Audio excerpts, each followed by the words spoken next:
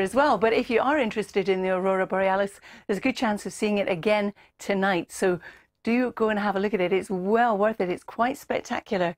Now this morning for many of us it's cool and it's frosty, and there is the risk of ice where of course we've had damp surfaces, and we've had damp surfaces in parts of the west and also the east. But there's a lot of dry weather around this morning and a lot of clear skies.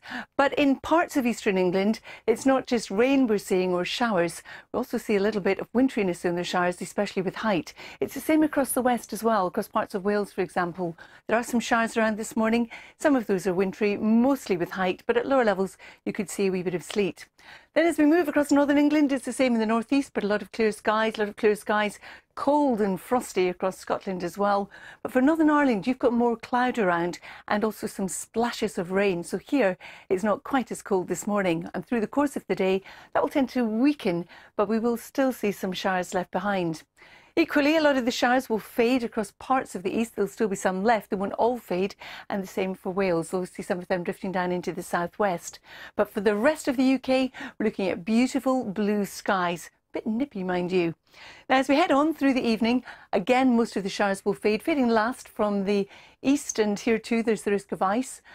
The temperature is going to drop quite quickly, but then we've got another front coming in from the west, introducing some rain, and on its leading edge we'll see some snow. So it's going to be frosty as we push further in towards central and eastern areas, but the temperature not as low in the west.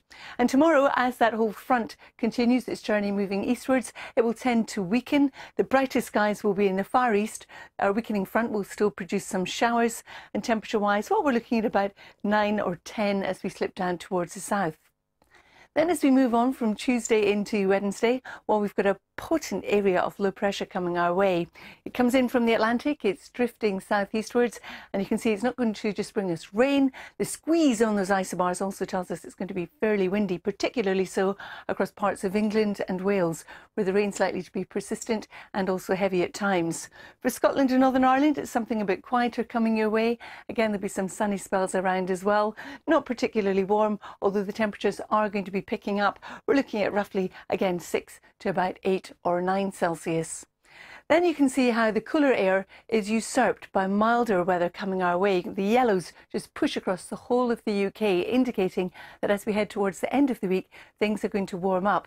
In fact, by the time we get to Friday, for some parts of the UK, not all, we could have temperatures 14, 15 or even 16 Celsius. So that's more like the spring-like weather that we're looking at. But with it comes more unsettled conditions as well. So there'll be more cloud around, and there will also be a bit more rain at times too. And at times it's also going to be windy. So a real mixed bag of weather this coming week, Dan and Lou.